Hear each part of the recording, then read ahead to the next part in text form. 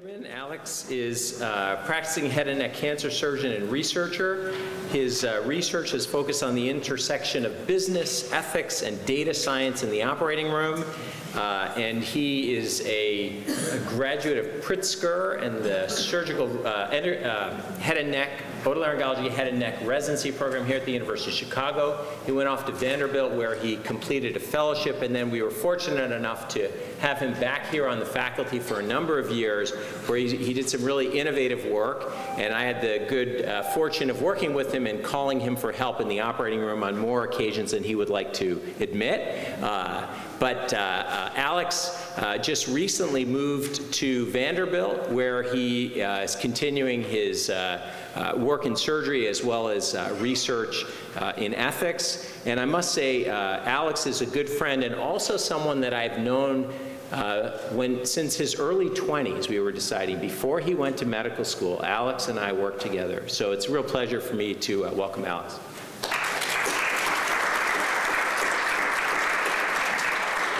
Thanks, Peter. Thanks, everyone. It's such a privilege to be here. This was a very hard 3 acts to follow. They were awesome presentations, so it's a privilege to be a part of it.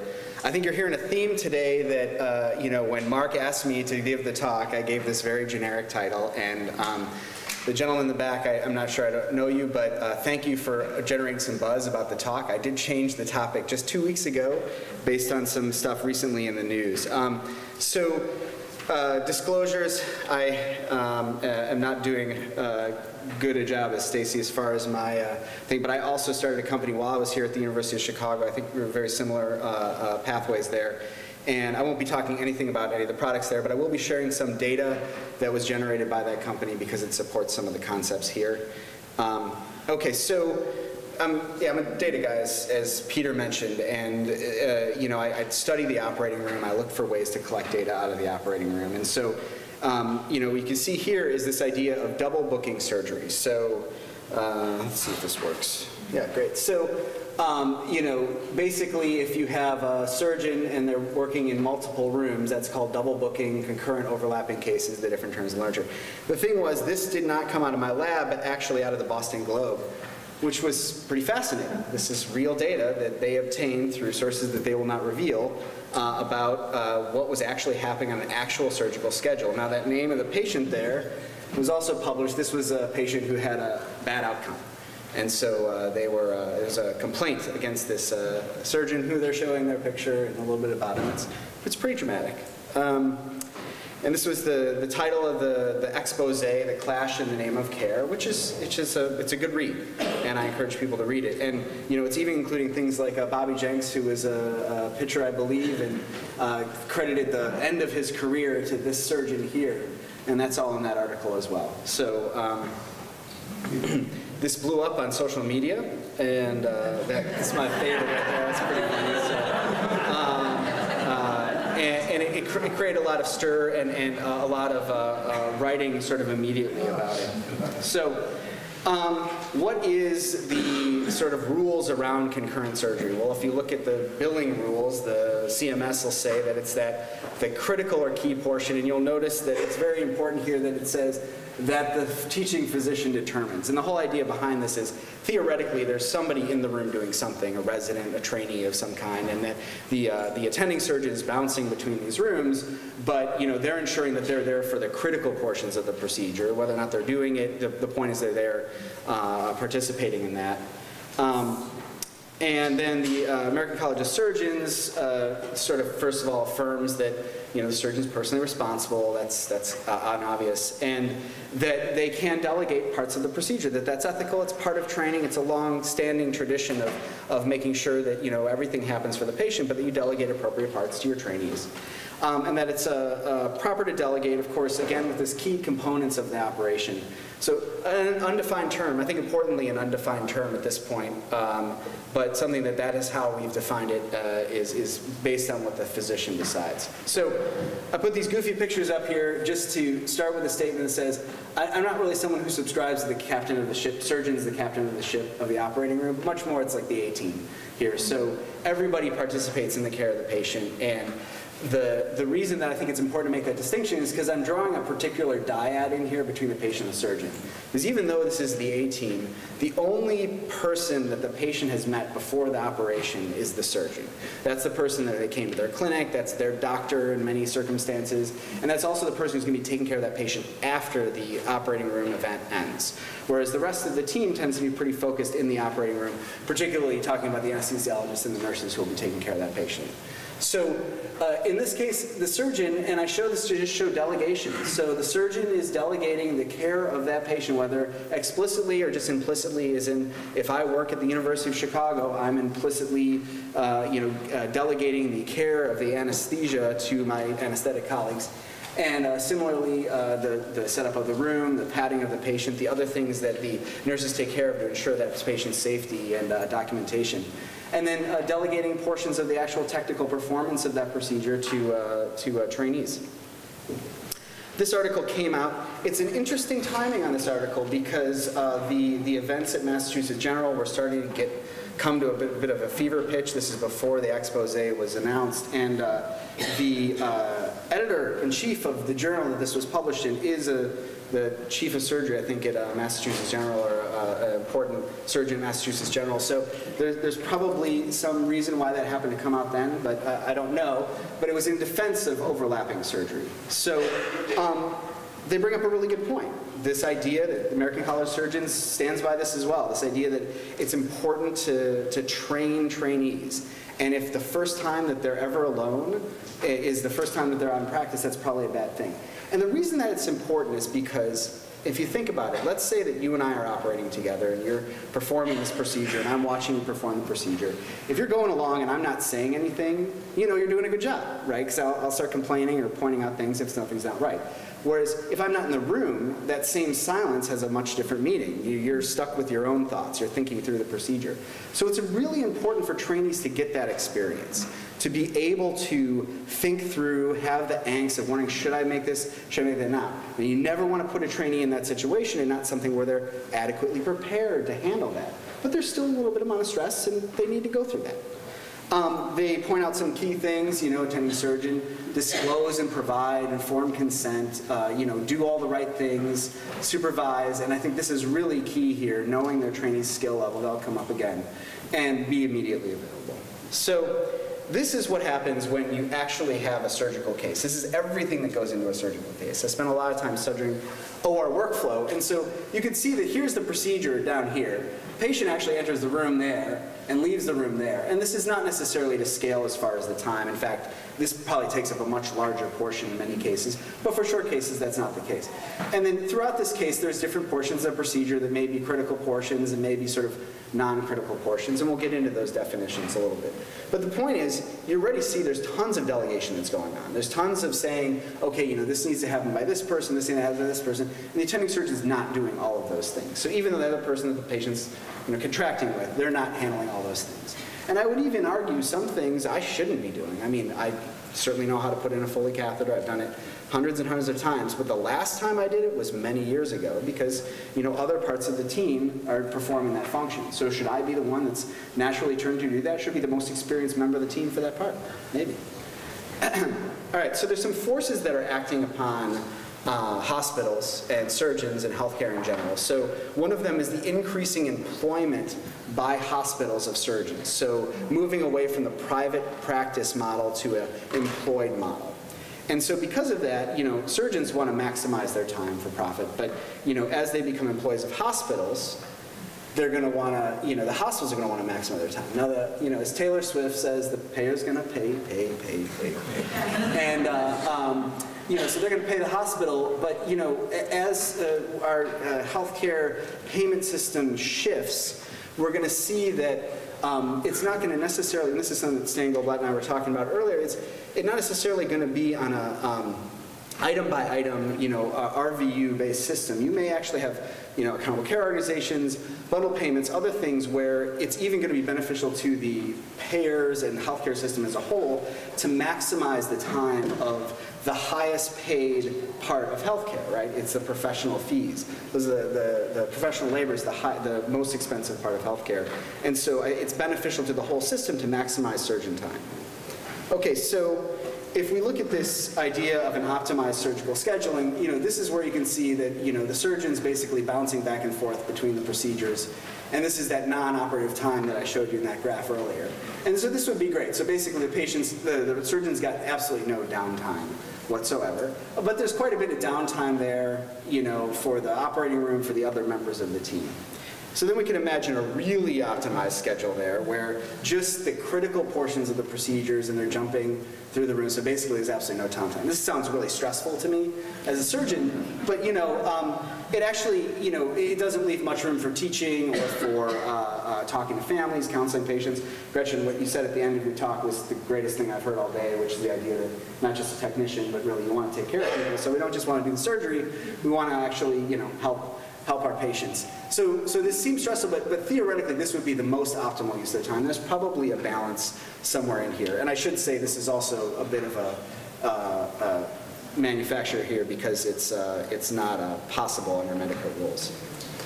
And then here lies the biggest problem with this idea. So you can create this perfect schedule, and then something can happen in this case, and it runs long, and suddenly you are overlapping like you didn't intend to. Now you apply that to the other, this one, and it's going to break down immediately. So why does this unintended overlap happen?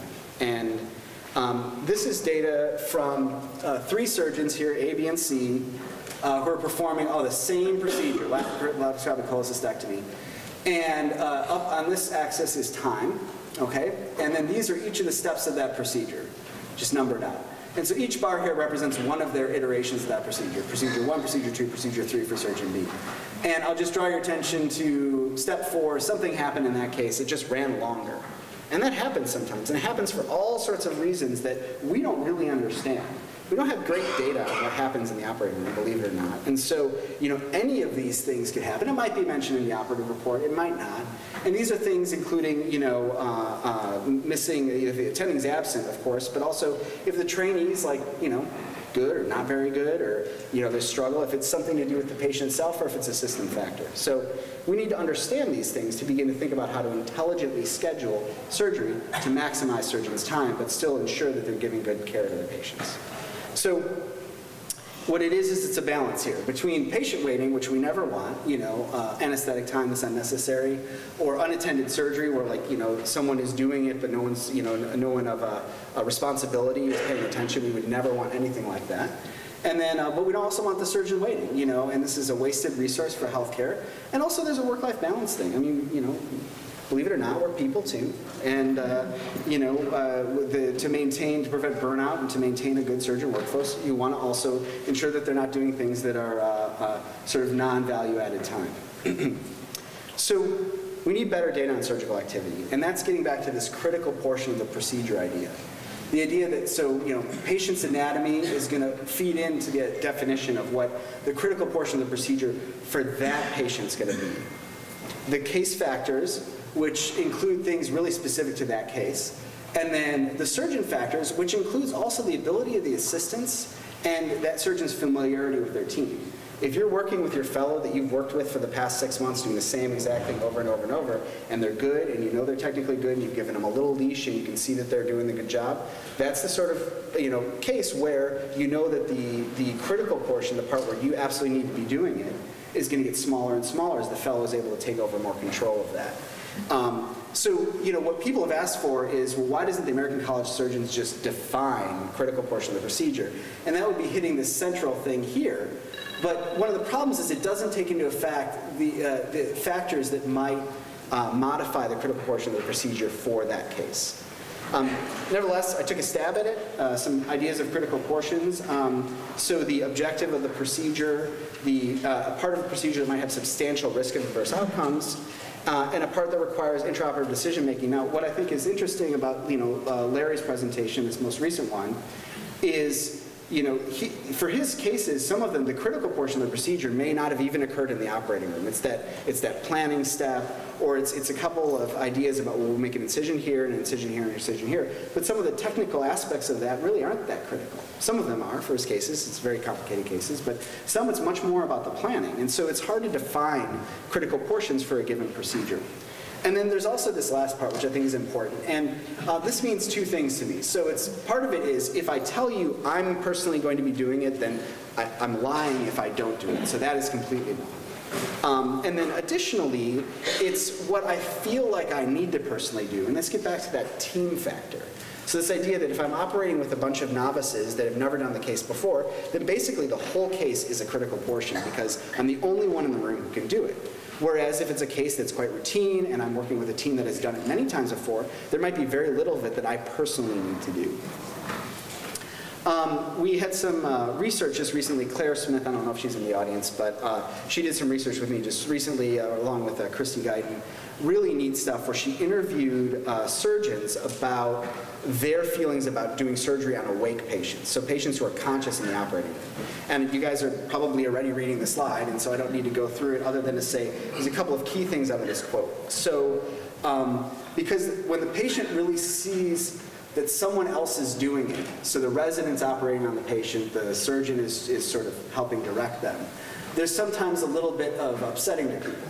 So it's this idea of surgeons not wanting to have their patients be anxious or uncomfortable, despite perhaps something going on that they feel is okay. You know, they trust their resident, they know that they're doing a good job, they're watching them do a good job in this scenario, but they're worried that the patient may get so anxious about that that it may cause harm that was unintended. And then this one is sort of a shocking thing, and I believe that this surgeon is probably, again, a good person acting off that same principle of trying to alleviate anxiety despite the fact that there's a bit of subterfuge in there.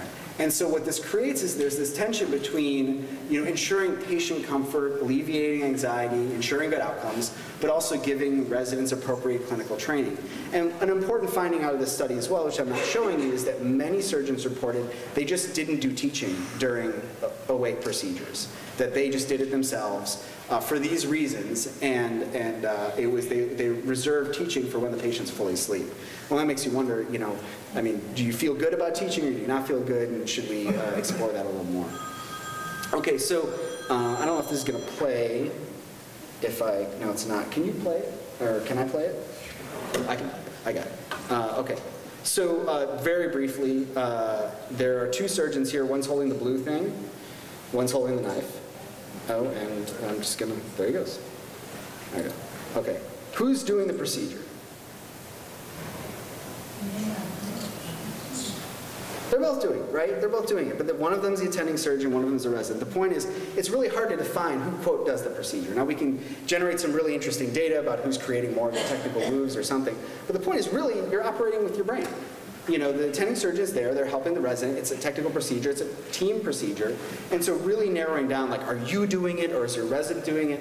Unless you're not in the room at all and the resident is operating completely independently, in reality, anytime you're around, you are doing it as an attending surgeon. And so that again gets back to this idea, and this is something that Peter and I were just talking about, and I think it was a really good point that he made, which was it's the surgeon's duty to ensure that the procedure goes well, that everything goes off correctly for that patient, utilizing all of the resources that are available to that surgeon.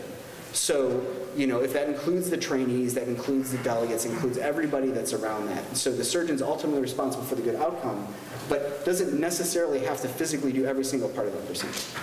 Okay, so this was along these same lines, and I think it's important. So this was a neat New England Journal article, and this is talking about the silence of the switch. And you can see the beginning here. We stand and swap the operating room chairs, soundless in our socked feet. And this is a resident reporting that she did not feel comfortable when her attending would have them take off their shoes, and then the attending was standing over the patient as if they were going to be doing the procedure during awake surgery. And then the attending gets up silently and lets the resident sit down and actually do it, but pretends like she's doing it. And so the two things here that they bring up as far as their critical steps. So one is the surgeon-patient relationship. This idea that if the trainee is going to be doing it, they have to have some skin in the sort of ethical game here and actually help consent the patients, help the patient understand that the trainee is going to be doing things in the procedure. And then there's also the subjective data. And so it's not just like what they're physically going to be doing, but perhaps what the specific complication rates or risks, additional risks that the patient may be taking on as a result of having that trainee participate in their surgery. So I think that transparency and truthfulness in training are absolutely ethically correct. I think they're clearly societally demanded. And one example of this is the surgeon scorecard. So if you're familiar with ProPublica, this caused a lot of stir about, I don't know, 4 months ago or something. But the idea was ProPublica released all this outcomes data about surgeons. So you can see here, you can look up a hospital. I looked up a random hospital, and it names the hospital by name, and it says, for each of these surgeons who's performing that procedure in that hospital, these are their complication rates. And, so this is a high complication, at least one surgeon has a terrible complication rate. And there's real data transparency that's happening out there. Now, this caused a big stir because actually their methodology was not great. And if you sort of go back and calculate some of the numbers, which other people have done, they've shown that the likelihood of being, in this group versus this group can be pretty close depending on how high of a volume you have. And so it's sort of unfairly marking some people perhaps as high complication, or vice versa as low complication. And this becomes this risk of, if you're as a patient and you rely on some data that's not that great, and you make a decision about going to a doctor for those reasons, there's a risk that you're going to be misled in ways that you don't intend. And so if it's not 100% accurate information, it's going to be a problem. So we need more and better information. We need people to be doing it more. And I would say the same thing for the Boston Globe article, although I think it's brave and great that they're doing this. They didn't show all the other times that this guy had his operative schedule. Maybe this is the same thing that surgeon does every single time, and this is the only complication they've ever had. Maybe we can't blame it on the overlapping surgery. Sure looks suspicious when seen in isolation. There's also maybe not enough data here. So again, we're looking at sort of the non-operative times versus the operative times.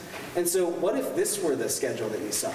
We said, well, gosh, they didn't do anything wrong. The patient was being positioned and prepped, and they were getting an art line, which took an extra hour, and there were all these other things. And finally, when their operation was ready to start, that surgeon was ready to hop over and do the procedure, so they never left Bobby Jenk's room.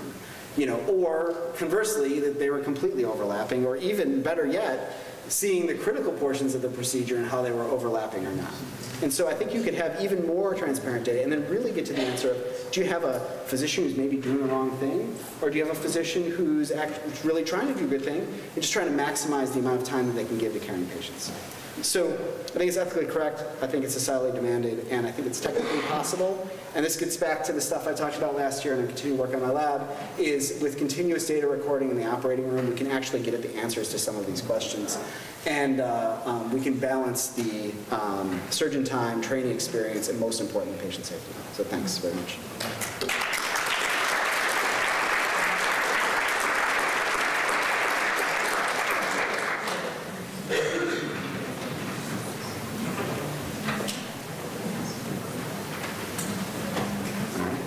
Sounds as though you've answered all. Yeah, I guess I have. Yeah, that's right. That's right. Yeah. So, Good. Excellent. Thanks very much, Alex.